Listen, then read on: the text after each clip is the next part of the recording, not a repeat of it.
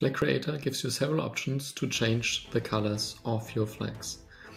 The easiest one is to click on an element and then go to the color selector, where you can pick some of the pre-selected colors until you like what you see. Instead of picking one of the predefined colors, you can go for a custom color. Custom color, you can, for example, pick here a light blue.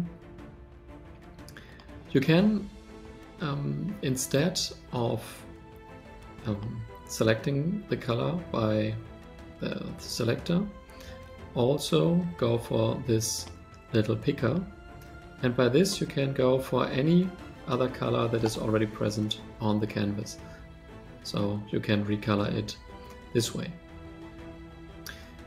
You can add, instead of solid colors, linear colors, so a gradient. You can add another one up here.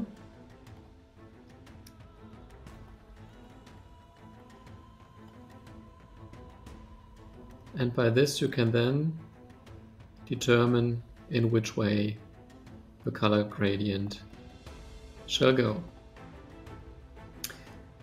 When you import a template, all of the colors of the template will be available in the library as well. So you see here all colors that are on the canvas at the moment. This allows you to quickly change to the colors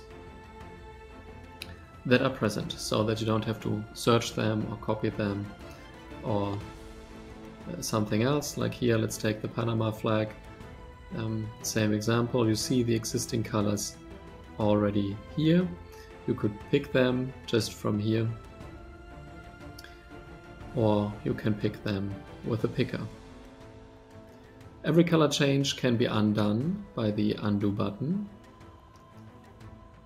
so that you can experiment with the colors you want to have on your flag.